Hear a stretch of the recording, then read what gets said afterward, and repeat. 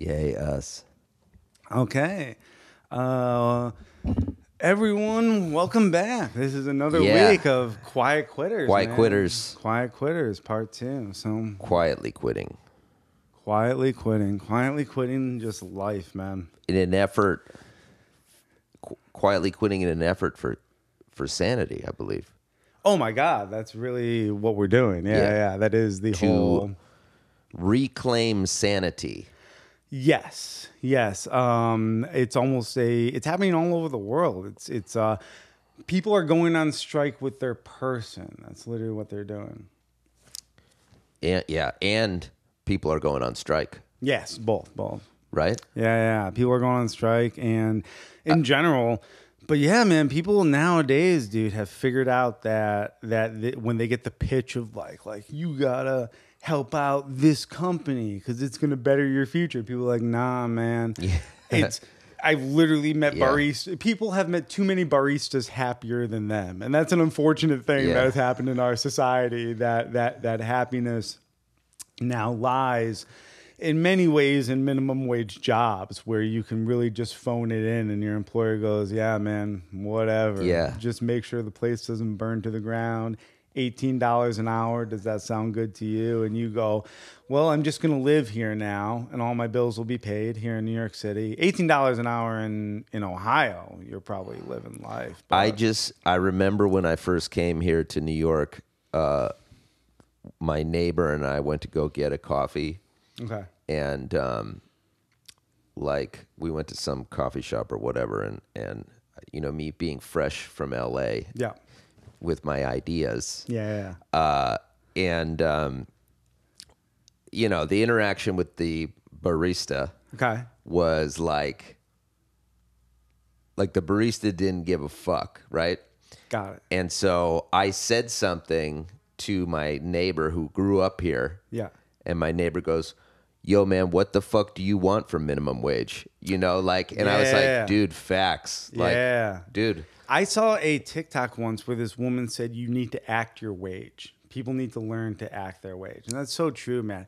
So many people and employers love that, man. When you go, oh, I'm going to go above and beyond for the company. Employers, of course. Because it's a steal. Yeah. They get a deal on you. And I'm going to pay you minimum wage, but you're going to work like you're on salary with benefits. Yeah, totally. Then you think they're going to help you out when it comes time to help you out, but they don't. They give that good job that they're supposed to help you out with.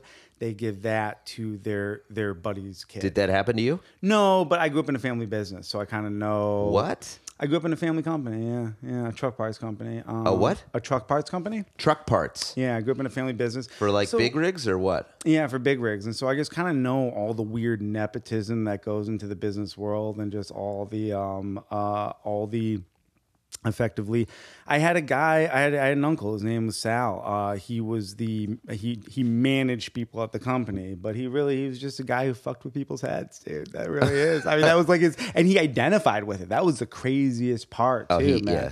He would say weird stuff. He'd be like, you got to put people in a box. You got to put people in a box and make sure that they can't get out of the box, so that you can always be guilt tripping them constantly. He was teaching manipulation, straight up, dude, dark psychology. And he was just like, man, this is just how the world works. This is how the world works. And it's you all about look at this guy, people that have less than. Yeah, and you look at this guy and you just be like, man, I need to leave. And I did. I left there as soon as I kind of found my out. It didn't feel right to you. It's kind of weird, man. When you grow up with privilege, Arrested Development is a real thing. That show Arrested Development, it's all about this family where the kids grow up with privilege and they don't know how to act any different. Arrested Development is also a great band. Their first album is Everyday People. Their first album is one of the greatest albums of all time, for sure. Dude, when they came out, it was conscious hip hop. Yes, that was the first. It was 3 months. I'll look up the name of the album because I want to actually make sure and say it right. So Arrested Development. Let's see this because it is one of the greatest albums of all time. Dude, Tennessee. What's the name? 3 years, 5 months, 2 days in the life Tennessee of was the shit. 3 years, 5 months, and 2 days in the life of ... But then Arrested Development. Yeah. Yeah, man. Arrested Development is real, dude, and it happens to everyone. And I think in a weird way, it's kind of interesting because being the band Arrested Development is obviously African Americans, and so they're talking about the arrested development of African Americans within the United States culture and everything like that. Right. But it's so true of anyone who kind of comes from this sort of microcosm within any culture, basically. So if you grow up in well entrenched within African American culture, right, and that's like everything to you. You know what I mean? It's kind of the same thing as growing up in the mafia. Obviously, there's much more privilege in the mafia, but it's this idea of like, yo, this is your world. You know what I mean? Well, like, it's like the world at large doesn't exist. This world is the real world. It's like your buddy Sal. Or your cousin. Uncle Sal. Yeah. You know, you need to put people in a box. Yeah. Within that box is where Arrested Development happens. Oh, totally. Yeah. And that was his game, was to, I will be the god over this world and stuff. And man, I don't know, you know, the guy might get his someday, dude, because I'll tell you, man, he fucked with a lot of people and a lot of employees. This company has over 200 employees. And dude, I got to tell you, there had to be tons of unkosher stuff this guy did with employees. And your family still has this company? Yeah, they do. It's all. We don't have to talk about it. It's all kind of falling apart right now. My dad and his brothers are suing each other and everything like that. So it's always falling apart. I got out years ago. It was such a toxic environment. What was your gig there? Man. I was a sales guy there. And dude, I bet you were a great salesman. I was, but once again, I had this uncle who just fucked with me left and right, dude. And because of that, angry. I got angry towards the end because he would fuck with me all the time, and there was a point, man, where I was working and going to school at the same time, and he would just fuck me about that start time. I'd show up at like 8:30 and stuff. And you were doing it, and then I would work till like 10 o'clock at night. Right, but that didn't matter. It didn't matter. Yeah. And then so at this school, right, and then so he would always bust my balls about that, and then he used that to take the education away from me because I was the one who wanted the education in truck parts, and he took the education away from me. He took me out of school because I wasn't showing up every day at 8 o'clock. And then after that, I copped a serious fucking attitude, and I would just show up at like 10 o'clock. You know what I mean? Because I'm like, fuck you, man. Because in that, I was trying to blaze a way out of entertainment within my family. But because there was so much flack being given to me, I copped an attitude, and I'm just like, I need to fucking leave. Did you feel like you could do that, though, because like you had the juice because your dad... of course. That's all part of the Arrested Development, right? Yeah. You know what I mean? Is this whole idea of, and then you finally break free. And then, of course, you know that's why that exists and everything like that. And you know you're kind of acting out because you're upset and stuff like that. And then you sort of, and you know that. And you know you're like, there is a level paving my way out of here, basically. You know what I mean, there's a generational level, but like working in restaurants, there is when you work with somebody that's connected to the owner in a family way. Yeah. That person is a little bit more, they don't have that same level of fear of getting fired. Oh yeah, totally, you know what I mean? You don't whatsoever. And when you do have that fear of getting fired, you're definitely jealous. Well, there's so many added elements. So this is something personal about me. I kind of talk about it a lot. I had an aunt who falsely accused me of molesting her son when I was a kid. Swear to God. The cops got involved. I took a professional lie detector test in order to establish my innocence and all of that. Department of Children and Family came and took my brothers and sisters out of class, like interview them and shit like that, like all these different things, right? Yeah. How old were you? I was 13, and my aunt did this. From what it's kind of the idea was, what my aunt Selena told me is that she did it to extort money from my grandmother.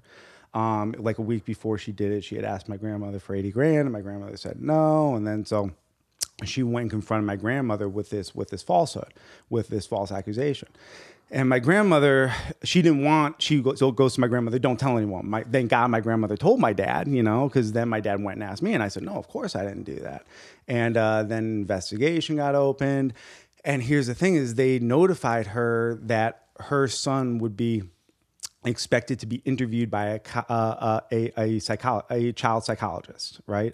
So her son would be expected to be interviewed by a child psychologist, and she refused to have that happen. And because she was lying, you know what I mean? So it would come back that her son was being coached and stuff. And so she refused that, and she withdrew the accusation. And then ready for this, it ended as soon as it started. So the police were involved in everything. And then the second she withdrew the accusation, just all ended. Yeah. And everyone turned to me and they're like, let's just forget about all this. And, right? Because there's like so much money at stake and everything like that. So they're like, let's just forget about all this. And dude, it fucked me up for life. Well, 13 years old, dude. Fucked me up for life. You just want to go to the movies. Yeah. And then I had this fucking candy. Yeah. And then I had this uncle who, like I said, was just this guy who was playing mind games with me to kind of have this dominance over me and stuff. He was this coach of this basketball team called St. Martha's basketball that he signed me up for, and he would take me to this basketball. He was the varsity coach? No, it was in middle school. It was in middle school. Yeah. And he used to take me there, and the kids treat me like absolute dog shit, and they would do it right in front of them. I did, but I would never play. I would sit on the bench the entire time. Yeah. And kids would pull down my pants in front of other kids, like not like all the way to my dick, just to my underwear and stuff like that. I was just bullied severely. And I had this uncle who just sat back and watched it and stuff, because it was this idea that he was just this type of guy that was like, as crazy as it sounds, man, he was like starting young with like managing a person that he was then going to manage for forever. Yeah, basically. He lived by an old code. I don't know what it was, man. It was like, well, some people just live by these old codes of control because it was put upon them. Yeah, so it's like it's almost like they can't. I mean, you know what I mean? Yeah, it's like my I'm gonna let my nephew get bullied so that he becomes like so I can be dominant over him, so that he becomes kind of submissive to me, and it almost worked, man, until I got, this is the truth, it almost worked until I got into USC Graduate Film School. And I went out to California, and then all of a sudden I really started thinking about my past and started thinking about everything that I went through and stuff. Yeah. And I'm like, what the fuck? Yeah. And then I meet other people that are really nice to me out there, and I'm like, things that I went through are not. I already knew they weren't normal, but I began to realize like it's like way beyond. And like people who that I thought like my uncle Sal that I thought were kind of innocuous characters in my life, even though I didn't think they were innocuous, but it was like, it really all came into focus basically when I went out there, dude. And and here's the other thing, man, is especially when I started doing stand up, because that's like therapy on steroids, and you start talking through your problems in joke format and everything like that, dude. And so, yeah, man, this is what I'm talking about. Even though I grew up in privilege with this rich family, like Arrested Development is real, dude. There's I mean, there's many emotional there's many developments, right? You know. Well, also too, within these rich families, there's always that one person who the family does assign to hold the piss bucket and tries to convince that person that they're not the person holding the piss bucket, and that was me. And so that's like a very real thing, right? I was the scapegoat of the family and stuff. We're not talking about love here, are we? No. And I think what happened is because my aunt falsely accused me, and they knew that I would be carrying this false accusation throughout my life, I became psychologically in their mind the lesser than one, the one that was already walking with this invisible handicap, basically. Interesting. So the one that they could kind of use and scapegoat. He's used to the trauma. Sort of. As crazy as it sounds, like we can beat him up and stuff and mold him because we're not going to be as bad as Teresa, who falsely accused him. Isn't that wild, dude? I'm so sorry. Yeah. That's awful. Oh, it's terrible, man. And it caused such terrible things. It caused members of my family would try to convince, this is like full disclosure, members of my family would try to convince my dad constantly that I was just like this bum. You know what I mean? And they would even probably say things like, we know there's a lot of psychological trauma that went into it, but like he's like not right in the head. Look at what he does with the stand up and everything like that. Yeah. And because of that, they would justify their abuse. Yeah, and because of that, this is crazy. They convinced my dad to give all rights over my inheritance and posterity to my brother. So that's the craziest thing now too. And now I'm basically estranged from my family because I'm like, yo, my brother decides whether or not I get an inheritance later on in life. And he straight up called me and told me that I'm not going to give you an inheritance. My brother did. The inheritance is meant for the grandkids, and if you want anyone to get anything, you should get married and have kids. Wow. And so, and he has kids. So what is he doing? He's stealing for his children, basically. He's stealing my inheritance and stuff, dude. Families are fucked, dude. And especially... But you do have... The bright side of that is... I made it out. you're free. I made it out, dude. I literally, and that was the thing. You don't have to play games. And I was the only one that made it out. Even my brother, who's a lawyer, he's my dad's lawyer, but he doesn't have a real job. He just works for the family. He just works for the family. He literally like manages the inheritance, whatever the fuck that is, right? You ever see that movie? And I'm out here giving tours in New York City for a living. You know what I mean? Every single day. You don't have to play the game. You ever see that movie Greed? With Michael J. Fox. I have, actually. And Phil Hartman. Hey, ready for this? You're the Michael J. Fox character. Yeah, kind of. I'm bowler. The guy who shows up and is always on the outskirts, sometimes gets pulled back in. Yeah. And is kind of out of it because in a weird way, here's the thing. I've already prepared myself for this idea that I lose my entire inheritance, but I gain my freedom. And other people have to sell their souls in order to get the thing. And that's probably why they justify it too. Hey, I had to sell my soul in order to get this money. Joe didn't, so that's his prize. And as crazy as it sounds, they would probably never frame it in that term. Well, you probably wouldn't unless you're all alone by yourself thinking about, for instance, how you suck. But I think it's like, it's all fear, right? Yeah. You know, like it's scary to go make it on your own, and if you have a safety net, especially in But if you have a safety net, you'll probably put up with stuff to ensure that safety net, Yes. Yeah. No, you're 100% right. And that's really what it is. I look at my brother. My brother has 5 kids and he doesn't have a job. Yeah. And his job is managing the money for the family. So he needs to create an identity off of my dependence. And it's very uncomfortable for him that I don't need money. It would be way more comfortable for him if I was a bum begging for money. Because then he could be like, well, what's this money going towards? How much weed are you smoking, Well, good for Joe? you. And all that, you know what I mean? All that. But now I just said, hey, man, I don't want to live my life with my brother as my parent. And so I'm just going to go off on my own and be afraid. And it's kind of ugly for my family because what they wanted was for me to be that dependent person. I know that sounds so weird and crazy, No, it sounds totally normal. Yeah. But it sounds like they really wanted me to be that dependent person. Status quo. It's very difficult for them that I have the wherewithal to walk away. And here's the thing is I'm not even rich, man. I struggle from time to time, but it just gets easier to struggle over time. You are rich in other things than money. I guess so. There is truth to that. Yeah. Like you don't have to play those games. You may not have a fucking Lambo or whatever. It's interesting that you say that. You know what I mean? I grew up in this family that they played they gambled a lot. My dad gambled a lot. Oh, they did. They actually played games. They gaming. Yeah, and so a big thing was poker. They used to always play poker, and I was never like we always talked about on the last podcast. Like I play to play. I don't play to win. You know what I mean? Can I give you my real quick take on poker? Yeah.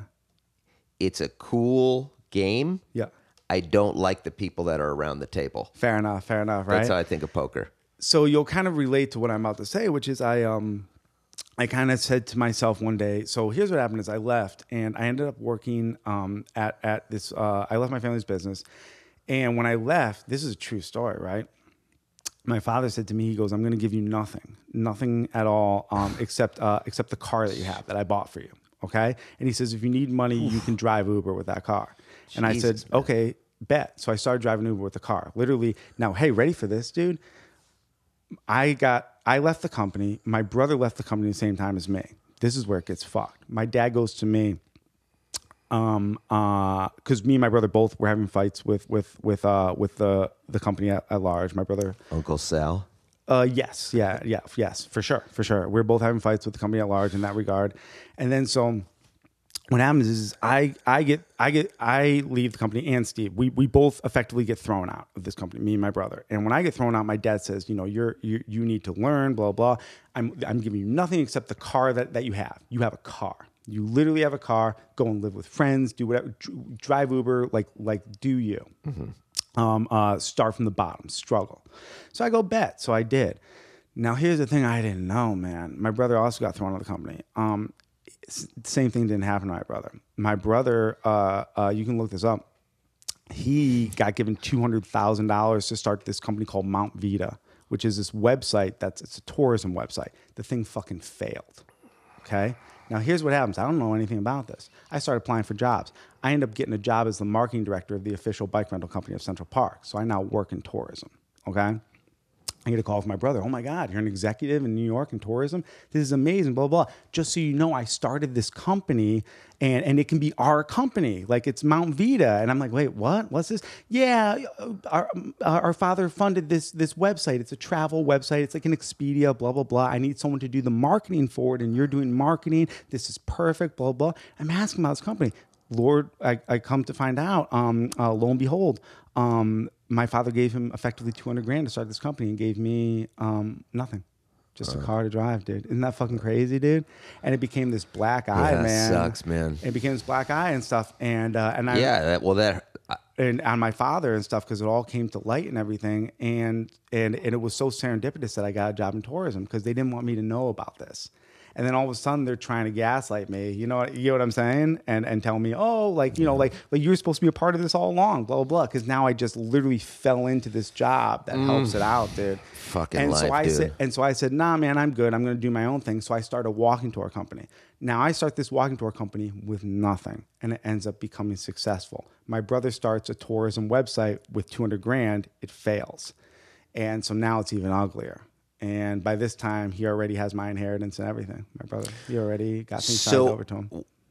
It's what's interesting. I mean, isn't that wild? This whole story. No, but beyond wild. Yeah, that's beyond wild. Yeah, it happens every day in America. Yeah, well, yeah, that's why it's like thing, yeah. But like, and good for you, you know, for taking, you know, the tragedy and using it to build up your own strength. Well, there's actually something because that's not easy to do, dude. You want to hear an even weirder psychological thing? This comes from The Economist because I read The Economist a lot. That's your magazine. That's my Bible. Are we sponsored by The Economist? We are not, but we should be. Okay. But here's the thing: there's a new idea in psychology. It's a brand new idea in psychology, and it's called desirable difficulties. And ready for how the idea came about? It came about through Roald Dahl novels. So Roald Dahl novels, Roald Dahl novels? Yeah. Charlie and Chocolate Factory, James and Giant Peach. I didn't know Matilda. All I knew was Chocolate Factory. James and Giant Peach, Matilda, Charlie and Chocolate Factory, the BFG. There's all these different books. Now, the stories, Roald Dahl novels, the stories always go like this. Here's the basic story of Roald Dahl novel. It's usually a child, and this child is abused or neglected in some sort of way, either an orphan or has parents who don't care about the child, whatever. And the child ends up developing these talents because of the difficulties that they're going through. So then everyone around the child that was trying to push the child down ends up becoming jealous of the child because the child has these gifts that came through the hardship. And so it's a phenomenon called desirable difficulties. Yeah. It's kind of... Well, it's an interesting... Because, had this shit not happened to you... I wouldn't be able to speak in public as well as I do. I wouldn't be able to just... You wouldn't be free. Casually be having this conversation. Yeah. You know what I mean, dude? 10 years ago, this would have been a nightmare for me. I wouldn't have been able to get through drinking coffee, too, It sounds like it's the great trade-off. The great trade-off is if you want to grow, you got to have no golden parachute. You know? If you want to be safe, you have the golden parachute, but you're not going to grow. It's funny, dude. I saw the movie The Holy Mountain this past week, and Alejandro Jodorowsky's The Holy Mountain, dude, and it's all about this sort of esoteric idea and all these different secret societies, and even in religion in general, this thing called The Holy Mountain, where it's people. The story goes like this, man. Everyone talks about this, from Ayn Rand to everybody, and the story goes like this. It's a Prometheus story. It's a man climbs the mountain of the gods in order to get the fire of the gods to bring it down to men. But when that man gets to the top of the mountain and finally gets the fire of the gods, what that guy realizes is, I can't bring this down to men. I can only invite other men up to come up the mountain. And that's sort of the idea, basically. You know what I mean? Yeah. And we feel that with stand-up, right? Like we were talking about before, how years later, you know what I mean? You're doing it now, and you look back at that young guy who was doing stand-up with these shitty premises and whatnot, and you're like, why aren't I getting laughs and stuff? And then you realize you can't explain the mountain to that guy. Now that you're higher up on the mountain, you go, nah, man, you literally have to climb the mountain. I can't tell you about the fire of the gods. You literally have to climb the mountain to get closer and closer and closer to the fire of the gods. Yeah. I think, and the stand-up thing is it's more, that's a time thing because you know, when I first started doing it, you know, you have this great bit, you know, that you fucking came up with 5 minutes before your mic, you know, because you've been fucking around all day, and nobody likes it, right? And you're like, fuck these people, you know? Yeah. But when that happens for years, then you're like, oh, you know what? This is just part of it, dude. Yeah. You know? Yeah. That's just, you know, nobody, and you're like this. You're like, oh, nobody likes that. Move on. You lose yourself. You definitely lose yourself. You quiet your ego. Yeah, so much so, man. And which is nice, which is another freedom. It is, man. And all these things it's so weird, man. Everything that you're saying is true. There's in a lot of ways I wouldn't trade a lot of this stuff for the world, but to our fans out there, everything I'm saying is true. Probably at some degree. Yeah. I think that you know, it's definitely a process when you go through these traumas. It's a process of losing your ego because it gets beaten out of you so badly. But the thing that hurts, dude, and for instance, man, my mother was a part of signing away my posterity to my brother. She actually had to put her signature down. And she even wrote me a letter saying I knew it was wrong as I was doing it, but I did it anyway because I was being told to do it. Right. And so I don't talk to my own mother, man. And it's so tough, man, to say, hey, man, in order to keep my dignity, in order to stay on top of the holy mountain, I have to say goodbye to my mother. It's fucked, dude. Like, and but that happens, man. Well, I think too, it's like, you know, I hear you, and I don't know at all what it's like. Yeah. But you know, I mean, fuck. I mean, it's just awful. Yeah, no, it's terrible. Right? It's terrible. Like betrayal is a terrible thing. But it's really also the story of what doesn't kill us makes us stronger. Right? Yeah, Which guess. is fucking... Yeah. Like, was it worth it? I don't know. I am stronger now, but, you know? Yeah, yes and no, man. You know, it's crazy. At what cost? And not just that. I will say this to you. When I was... It's a weird thing happened. When I was in college, I was going through a lot because of this. No one was helping me at all, and I had this sort of mental breakdown. And I just stopped doing my schoolwork in college, and I failed the semester. I just failed, and school was like, "Do you need a break?" And I'm like, "I think I do." And I went to a Catholic school, and I donated a year of my life to the Catholic Church, and it was really one of the best things that ever happened to me. How old were you? I was 20 years old. Yeah. You donated a year of your life to the Catholic Church? Like, you picked a church? No. It's like the way Mormons donate a year of their life to Mormonism. I did the exact same thing, but within Catholicism. Swear to God. So you were like a elder Camerota. I guess, yeah. But like not... So they have these programs where they just send you places. It's free labor, you know what I mean, right? And sometimes they send you to work with poor people. In my case, I was sent to this school called Dublin Oak Academy in Ireland, which was that's cool. It was high school kids, effectively high school kids, and they were the children of billionaires, all dudes. It was an all boys school. They were it was a boarding school. Yeah, it was a boarding school. Oh, got it. And so anyway, you were 20. I was 20, and I taught religion there. I was one of the prefects of the school, basically. You know what I mean? Which is you kind of just make sure it doesn't burn to the ground. How did you get hooked up with this? Through my Catholic college, Franciscan University. Yeah, they had all these programs there. Oh, you were in a Catholic college. Okay, I was in a Catholic I was college, thinking the SC. Film school came later. Film school came later. Okay, got it. Yeah. So you were... By the time I went to film school, I was already on my way out of Catholicism, and then that fully hit down that. But either way, here's an interesting thing that happened. They when I got there, they noticed that I was a really good reader, that I like to read and stuff. And they said, hey, that'll be your thing while you're here. Just read. They were like, just read. They're like, read a book a week. Tell us what book you read every week. And I was really thankful for that, man, because it really, these books gave me new paradigms and they gave me answers, right? And it started this addiction with reading, basically, for me, and this addiction with audiobooks and everything like that. And I will be honest with you, I've gone through a lot of trauma. The trauma that I went through, I've seen people in the street, like junkies in the street, and they went through trauma, and that trauma broke them. And it didn't break me. And the reason it didn't break me is because I did have this education. I will say the one good thing about coming from a world of privilege is I got a good education paid for me. And so I knew how to read. And reading different paradigms, giving me different... 100% makes a difference. Yeah. And so when bad things were happening to me, I could read books about how to cope with these traumas.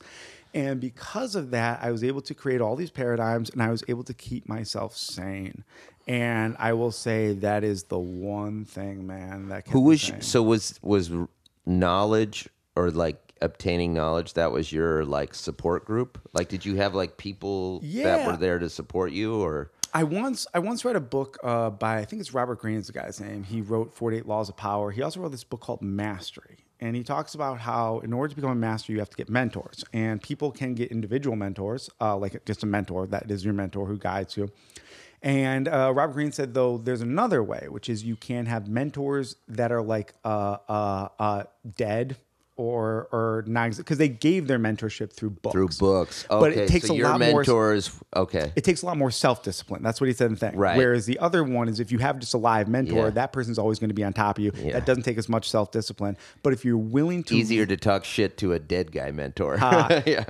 If you're willing to discipline yourself, then you can just have your mentors be the brilliant people of history. So you had that discipline. I had that discipline because of this school, and I still have that discipline, and I'm still just addicted to it because of that. I'm addicted to garnering all this knowledge through The Economist. That's why I love The Economist. Do you feel a drive, or do you feel like pleasure from learning? Like what is it that gets you? I definitely feel like it's an ego boost, right? It's this way of that, like, so I did lose my princedom in the sense of leaving my family and everything like that. Princedom, leaving this idea of wealth, right? And so after that, I just started reading fucking constantly. Yeah. And so that gave me a new currency. And it was a currency of being able to, parrot wise thoughts. Yeah. But, it was at least a currency that I held, basically. And so I still have that addiction, man, because that's what fuels the comedy and everything like that. Yeah. You know it's also like the Goodwill Hunting. Yeah, sort of thing. I don't think I'm that level of genius, but I did go to USC Graduate Film School. Hey, so there's check that. the credentials. But I bet if I applied for certain things, I could probably go on some amazing adventures, and I have. But it kind of depends on what you want out of life, man. Sometimes. Let me hit you with this one. Yeah, go ahead. How did you know that you were intelligent? How did I know that? When did you find that out? Or when did you discover that when did you like, what, I'm actually intelligent. I'm not a fucking moron. So I applied to USC Graduate Film School and ended up getting in. No one could believe it, actually, right? And for whatever reason, they couldn't believe it. And then I get there, and this is actual a true story. I had this mentor named Brenda Goodman. Great woman, very liberal. Living, yeah, Brenda. Yeah. Brenda's the best. And you understand, I came from this conservative Catholic background, and I get to USC, and Brenda is this agnostic, atheist, lesbian. She becomes my mentor, right? Yeah. But I think I was always, and this is a crazy thing, even throughout my whole life, even through all my right-wing Catholicism and everything, I was still very open-minded. I didn't judge people. I was just like, I don't know. You know what I mean? Sometimes I did, but I always felt weird. You were about open. It. Oh, I think that's the best word. Open. You were open. I felt weird about judging people, even when I did. I felt like I was have your villain. beliefs, but be open is really the best place to be. And so there were some things I didn't understand because of Catholicism just had me in this mental box. You know what I mean? But I was always just like, well, other people seem to be nice. That was another thing, is that Catholics weren't nice to me, right? So I'm like, meet all these other people that are like atheists and stuff, and they're nice to me, and I'm like, so other people abuse the living shit out of me, and these people are nice. So it's there is. So anyways, this woman Brenda, man, she was my mentor at USC, and she did give me a lot of these weird privileges at USC and stuff. So it was kind of like the thing that my brother went through with my dad and my mom. I was now going through with this woman Brenda. You know what I mean? It was giving me all these privileges and stuff. Well, or maybe she was giving you the love that you didn't get from your parents. Yeah, maybe she's that. Maybe she saw that, or maybe she just literally saw that I was intelligent. Like I'm about to say, she said one time we're sitting there in her office, and she goes, "Joe," she goes, "Can I tell you something about you?" And she goes, "You can explain how you think better than any human being I've ever met in my entire life. You can literally say, I believe this, I think this way, and then you can break down exactly how you got there better than any human being I've ever met. She goes, honestly and truly, no one I've ever met knows how they think better than you. But here's the thing, Joe. You know how you think, but you don't know how you feel. You have no idea how you feel about anything. Wow. You're literally just a guy you go, this is my point, and you can break down everything, but at no point do you ever say, how do I feel? You're like a calculator. Yeah, how do I feel? Yeah. You know what I mean? And that set me on a journey to question everything, because I'm like, well, how do I feel about it? Yeah. How are these people around me treating me? How do I feel about how they're treating me? How does that affect the decisions that I make? It's funny because you think that would be covered immediately. Yeah, but it's not, man. Yeah, but when you're this Manchurian candidate who's just being molded by people, it doesn't. Yeah. You just know what you think. You don't know how you feel. I know you're scared, but just learn this math. Yeah. You never go, I feel this way. Yeah. These are the feelings that I'm having. These are the struggles that I'm going through. And I started to do that because of Brenda, man. And it changed my whole life, man. And it really set me down the road of doing stand-up and confronting that. I mean, like, how do I feel? And I think a lot of people in stand-up, man, stand-up is very liberal, but people are liberal for no reasons, dude. They never challenge anything because they never ask themselves, how do I feel? How do I feel about certain things? They just go, nah, man, I'm supposed to think this way. I'm supposed to feel this way. And, to give a correction, you saw me do a set the other night, and I was really harsh on Biden about the razor wire at the border. Turns out not Biden whatsoever. That's the Republicans. That's the state of Texas doing that. Shit. Correction. Your premise is shot to hell. Yeah, but that's the important thing, man, is to go after this type of stuff. You know what I mean? And be able to say, hey, like, right? Fucking kid in a cardboard box. Just to be able. Oh yeah. That TikTok I told you about, how like just a kid in a cardboard box being pushed underneath with a cardboard box covering, being pushed underneath razor wire, dude. And here's the thing, man. I will say this, man. Unless Trump condemns that move by the Republican governor of Texas, unless Trump condemns that move of the razor wire, I can't in good conscience vote for. I can't in good conscience vote for any party that would do that and then not condemn that. So I believe where we left off was you had no knowledge of how you felt. Yeah, I guess you only had knowledge of how you think. Yes. Yeah. What was this woman's name? Brenda Goodman. What a fucking angel. Yeah, right. To kind of confront. What an angel to be like, hey, buddy. Heads up. Like, no one's ever told you this before. I know no one's ever told you this before, because I know people have literally built you this way. And I'm going to be the first person to come along and tell you, hey, if you just literally frame the world differently in your mind, everything will be different for you. I love Brenda. Yeah, right. And she started me on this journey, man, to ask, and it broke down everything, and it gave me the courage to even walk away from my own mother, to be like, hey, like, would a person who loved me do this to me? Even if they're scared, wouldn't they make a stand? You know what I mean? And so you have these things where you go, how do I feel about this? And yeah, it caused me, man. There's a lot of pain, man, because for a while it was kind of funny. When I was a kid, I used to. My dad had this thing called the money box, right? And it was in his top drawer. It had all this money in it, right? It was just like petty cash, you know what I mean, for the family in case of emergencies. And I used to take that money all the time. I used to buy booze in high school for all these people because I was trying to have friends. I was very. Oh, also. You had access to the money box. So I had this thing called gynecomastia, where I grew large woman-like breasts when I went through puberty and stuff. So I kind of looked freakish and everything. You know about this. I've talked about this, right? Yeah. So I had trouble making friends. I had no friends in high school, plus the trauma of my aunt falsely accusing me. Like, it was just like a very weird time. How old are you at this point? Like so I'm 15? In high school. Yeah, I'm in high school, 15, 16, everything like that. I made friends with these people in my hometown who were also wealthy. They were kind of like this wealthy inner circle. It's kind of like my dad's parent, or my dad was friends with their parents. Yeah. And so I was friends with their kids, basically, sort of deal. Yeah.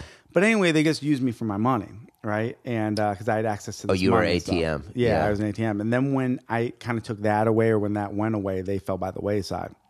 Yeah. And I noticed that happen with people. So I was like, okay, I can't. How did you take it away from them? I guess wasn't around with it anymore, if that makes sense. You know what I mean? So they didn't bother to come back and kind of, how are you doing, Joe? You know what I mean? Because they knew you didn't have the money anymore. No, it was just because they knew my mindset had changed too, that I wasn't spending my money on them as much. So you know what I mean? I went off.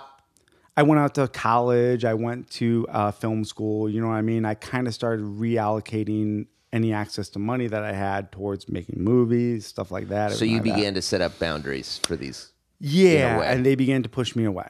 And Yeah. so I remember, for instance, when one of them got married, they invited me to the bachelor party, but this was when I was in film school. I wasn't allowed to stay in the suite with them. You know what I mean? I had to get my own room and stuff like that. And these are people that I was Sounds like you. Is that you?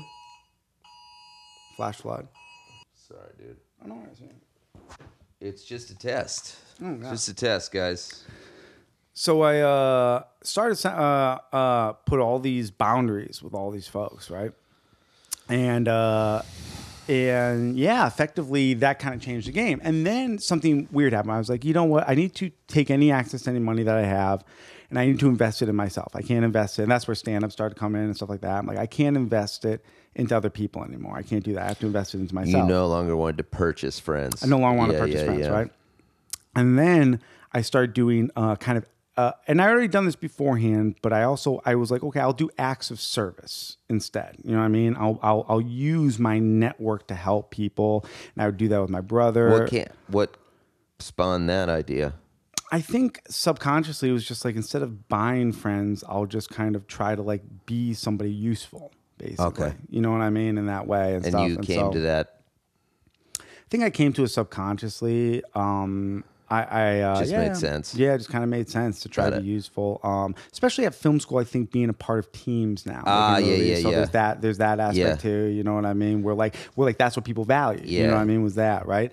And so here's what happened, man. Oddly enough, dude, most people that I did acts of service for within that family unit that I came from, that betrayed me, they didn't care. It wasn't film school people did though. They were reciprocating these acts of service, and it was the first time that ever happened. And then, truth be told, this woman named Mira and her husband Paul. Paul was one of my best friends in graduate school, and he married Mira, and I was a part of them meeting and everything. And when she finally had enough money to do her own feature, like I told you about, she brought me in as a producer. And so it's weird that and she's a Hindu woman. She's a Hindu woman. That's the other thing too. It wasn't even the Catholics fucked me over. Right. Boom, boom, boom, boom, boom. The person who came back and turned the key for me in a big way was a Hindu woman. And it's never the label you give them. It's who they are as a person. Well, you know what right? it is, man. You know it's that old Catholic story where it's that old Christian story from every it's an old Christian story where a psycho. Well, it's that old Christian story where Jesus healed 10 lepers, and 9 of them didn't come back, and 1 did come back, and it was a Samaritan who wasn't a Jew. And so it's like, that's true, man. You know what I mean? The people that are going to come back and thank you that you help a lot of times won't be the people from your tribe. Yeah. You know what I mean? It's the unconditional, like, I don't know help. what it is. There's no condition. I'm not helping you because I'm this. I'm helping you because you need help. Every Catholic used me. It was a Hindu woman who came back and said thank you. That's beautiful. That's just life, man. That happened to me. Beautiful. Every Catholic said, and her husband Paul, I think, is also Hindu / agnostic and stuff. But that's what I mean. That's who came back to help me. That's who came back to give me love. Yeah. The Catholics. I think it's spit on me. It's why cool. Well, you know, I think it's why it's cool for people to get up, like if they have the opportunity to get out of where they're from. Yeah. Because you're like, oh my God, there's this whole other world. Yeah. Nothing. Yeah. Nobody's doing all the shit my little community does. So much weird politics, man. There really is within it's family dynamics. Survival, right? I guess so. Yeah, it's a form of survival. Well, you know what though? I'll tell you this, man. One day, my hero is a woman named Ann Rowe. Ann Rowe. Ann Rowe. She writes the obituary for The Economist, and I attended an online seminar. Shout out to you if you guys want to support us. Ann Rowe. Yeah, right. Economist. The Economist. Anyway, this woman, Ann Rowe, man, I contacted her once. I attended this online seminar, and she gave her email because she's like, hey, I love hearing from fans, because she doesn't sign that she writes the obituary for The Economist. You have to research who writes the obituary for The Economist, and this woman named Ann Rowe. And Ann Rowe said in this seminar, she goes, I love talking to my fans. If anyone wants to email me, I'll for sure email you back. So I emailed her. I'm like, hey, I gave the specific obituaries that I loved. Yeah. You're a fan. Katherine Johnson, Bert's from Bert's Beeswax. Like those were the two. I'm like, these are my two favorites. Bert from Bert's Beeswax is no longer with us? No longer with us. And if you get a chance to read his Economist obituary, you will, oh man, I'll tell you the whole, it's a very short story. He was a bee keeper in Maine or Vermont. I forget which one. Okay, but either way, I think Vermont. He's a beekeeper up there. One day he's driving down the road and he sees this woman, this young lady. He's an older guy. Okay, sees this young lady, 20-something. You know what I mean? I think maybe like 19, something like a young lady. And he's like 70? He's not 70, but he's older. You know what I mean? He's like 40 or something like that at this period. You know what I mean? Right? So it's a hitchhiker. Young. It's a hitchhiker. Yeah. But he's older than this girl. Got you. Know what I mean? Yeah, but she's just some hippie hitchhiker, right? Got you. He picks her up and everything. He's this bearded, guy living reclusive in the woods. He's like, hey, what are you doing out here? And she's like, oh, I'm just like on the road. You know what I mean? I'm just a homeless woman. And he's like, well, you want to live with me? Making a pass, right? Middle of the woods. She's like, yeah, sure. So she moves in with Bert. And one day she opens up one of his barns and there's a big pile of beeswax. And what it was is he would sell the honey at the farmers markets from these bees. She goes up to the beeswax. She puts her finger on it. She puts it to her lips. And she goes, that's interesting. This is like lip balm. Chapstick, yeah. It's like chapstick. Exactly. It does the exact same purpose. You know what I mean? So she says to him, hey, can I have some money to order little canisters? I'm going to fill them up. I think we can sell them along with the honey at the market. You got to be shitting me. Swear to God. And he goes, yeah, sure, whatever. So, yeah, baby. So yeah. I'll get you those little canisters. Whatever you want. And so anyway, they put the beeswax in there. In these little canisters, they start selling it. All of a sudden, it's a huge hit at these farmers markets. All of a sudden, country stores in New England start carrying this shit, okay? All of a sudden, it becomes so big that they move the headquarters down to like North Carolina or some shit like that, okay? Incorporated in Delaware, move the headquarters down to North Carolina, some weird shit like that, right? They move down there. At some point, Bert goes, I want out.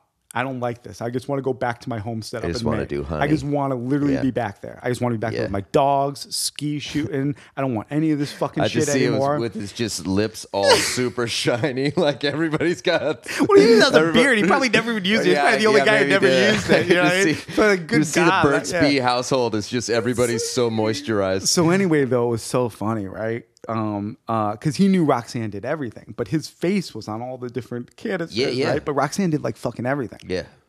So this is all the obituary.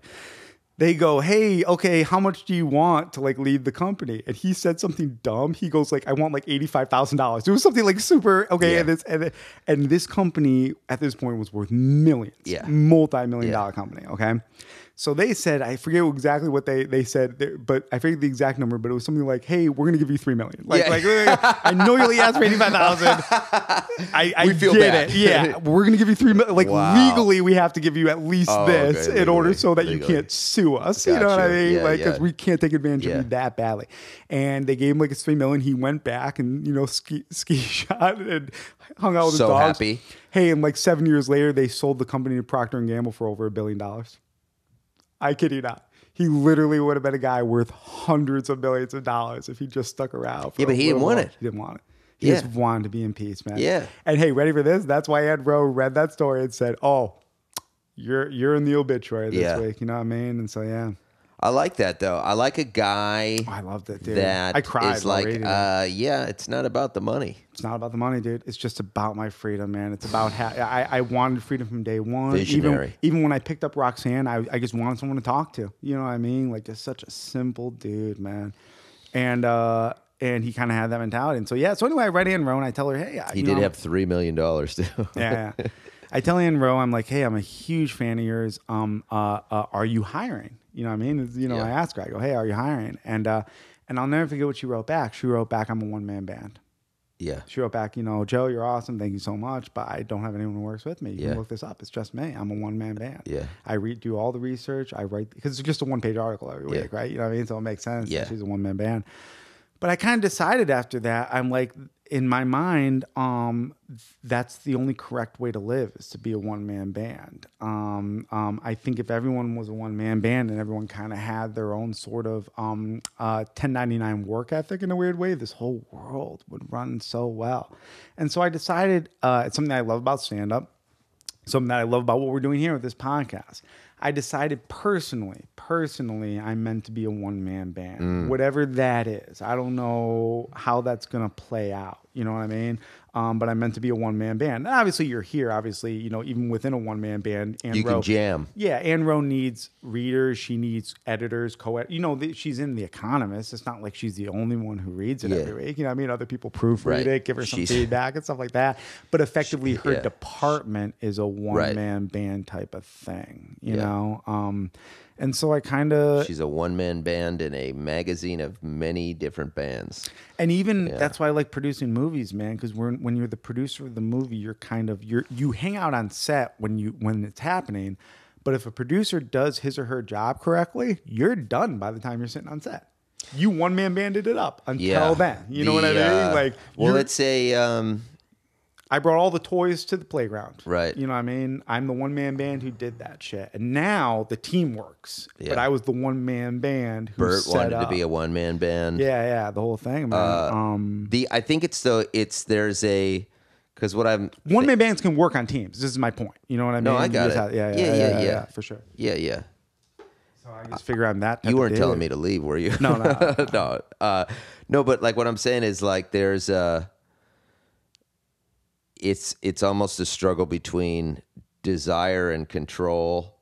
Yes. You know, like, are you one man band because you want control, or are you just authentically wanting a one man? You know what I mean? I think everyone wants control, and it's the only way to be ethically in control is if you're a one man band. Otherwise, you have to compromise people. It's tough, man. Right. I think most people fall into the other category, and they live these lives of weird trauma because they never are willing to lower their bar to themselves.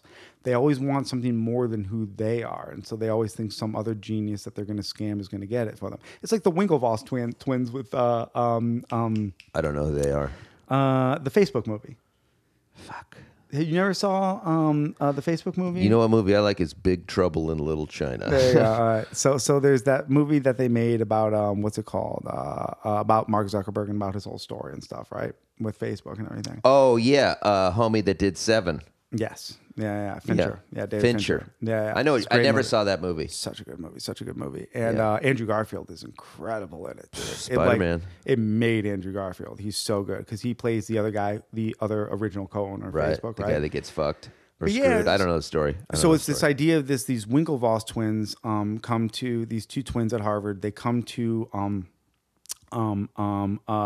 Mark Zuckerberg and they go, hey, we have this idea. And they pitch him on the idea and they go, can you build this for us? And he goes, that's a good idea. And he does build it. And then he just calls him up and he goes, I don't need you. Click. You know what I mean? Oh, and is that the story of Facebook? That's the story. That's the story of Facebook. So then they're sitting there and there's this scene in the movie. And I think it's a real scene because it's from the lawyer transcripts, right? You know, they got preview to the lawyer transcripts and everything. So there's this scene, man, where they're all sitting there, all the lawyers around the table, Winklevoss twins, Mark Zuckerberg and everything, and he literally has a computer in front of him. He throws it in front of the Winklevoss twins, and he goes, if you can build Facebook right now, I'll give the whole fucking thing to you. And they just can't. That's like, you know what I mean? Like in a weird way, it's like, but who were they? They were the guys who were trying to take advantage of a one-man band. And what is he saying to them? I'm a one-man fucking band. And after I built this, I realized I'm a one-man band. And I realized you were the dudes trying to take advantage of a one-man band. And you empathize with him, right? But you're like, but there's another part of you. It's like the Winklevoss twins shouldn't get nothing because they did come to him with this idea. But it was just, the idea was as simple of, it's a digital yearbook. That was the idea. We want you to create a digital yearbook. Literally make a digital yearbook with all the bells and whistles. Yeah. You know what I mean? Everyone will have their own, and it'll be the ultimate yearbook. Everyone will have their own page in the yearbook. It won't just be photos. Everyone will have their own page. That's all it was. Digital yearbook. I never really got into it. Facebook, yeah. Yeah, because I was afraid to look at my own personal stats and have them not be awesome. Yeah, you know that is. Tell you the truth. I don't want to know how many friends I got. Fuck. What if you have more friends? If I was like, I'm good. Yeah, I'm good. that did traumatize me for a while too, until I started seeing my peers who went through the gauntlet of it actually have it break through it. You know what I mean? And become famous off of social media. Oh, I understand what you mean. And, Yeah. and then I saw the death of Hollywood and tech companies taking over. And now it's just like, yo, man, this is just where the eyeballs are. This is the medium. It's like in a weird way, man, it is the new television, right? So it's like if you want to work on television, you know, you gotta. But I applaud you. Be Johnny Depp. Be the guy who just shows up, performs, and goes, no, man, this is my contribution. Do you want me to contribute in this way? Johnny Depp doesn't watch his own movies. Doesn't watch them. Doesn't care about the stats. Doesn't give a shit about anything. You know what I mean? If a movie bombs and he has to do a lesser movie next time, that's life. Johnny Depp, dude. Yeah, 100%, dude. That guy's got a fucking career. Yeah, right. So one-man band. One-man band. I think that also to have your best one-man band music Yep. is to, like, I think it's also like the journey of finding your authentic self. Yeah. You know what I mean? And I like simple stuff too. I really like Jack White for that reason. He has Meg White on the drums and stuff, but really the White Stripes is a kind of a very small one-man band style outfit, you know? Because she just plays the drums, and it's a huge thing. Meg White is a great drummer, but it really is Jack White. I mean, that it really is the White Stripes. Sure. Yeah. But it ain't a one-man band. Technically isn't. But what I mean is, let's say he didn't have. I'd like to see you hit these drums. I will say this, maybe, but here's the thing: if he, for instance, and if he didn't have Meg White, but just hired someone to do drum sessions, and then just had that, you know what I mean, and then just layered his own music on top of it, he would just be Jack White too. Huh. You know what I mean? Well, yeah. So no, it's for sure. Yeah, it's really for when sure. you do the research, he really is. Don't get me wrong, Meg White is an amazing drummer. When the White Stripes came out, though, like their music was dope, but it was also that it was just a guy and a girl, and she was kind of like quiet and hot, and so he simple. was like, you know, the guitar man, and it really like, was they stuff wore that they red could and white, and it was like. And they could recreate it at concerts and everything like that. Dude, I saw them live. They were phenomenal. You know what I mean? And it's just like, it's so crazy that two people can stand up there with just two instruments and really make it sound like three or four, basically. Yeah. Dude, he's a stud too. Dude, he's a god, man. Dude, I was in the audience with a buddy and like a friend of his, and there was this other girl, and I was like, nobody gives a fuck about me right now. Everybody was just like, dude, I'll tell you, he just fucking, I mean, yeah. What changed my mentality too about him, about Jack White is, and about his philosophy is, I remember I saw this documentary. It starred him, and I think The Edge from U2 was a guitar documentary, and somebody else. Three famous stars, and he said he has this hobby. Oh yeah, Jimmy Page. Yeah.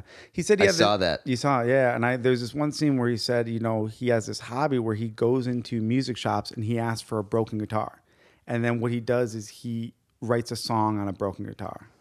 Because if you can write a song on a broken guitar, like that's the ultimate challenge. So he'll be like, really? Okay, this guitar only has 3 strings and it can only hold 3 strings. Okay, yeah, I'll show you. What does that mean? You know what I mean? And in that thing, he even like makes a guitar like from hand and stuff, and just starts playing it and everything. And pretty cool. And it's like just crazy to think that's actual real music. If you really understand music, you can just lay out some strings on a rock. You know what I mean? And put a microphone next to it and start strumming away. And if you have the right ear for it, you can have each string be the notes, and you know, put out the octaves. Do re mi fa sol la ti do. So I'm thinking about doing this. Here's what I'm thinking about doing. This is the ultimate bit. This is the ultimate bit, right? I'm on America's Got Talent, okay, and I wheel myself out in my wheelchair, okay, to audition for the audition. And Simon Cowell is there, Howie Mandel, Sophia Vagina. They're all there. And I wheel myself out. And I do all these wheelchair puns. and in front of them and everything, and they all clap and stuff because they're like, "Oh, a guy in a wheelchair, he's doing wheelchair pounds," and they clap and stuff.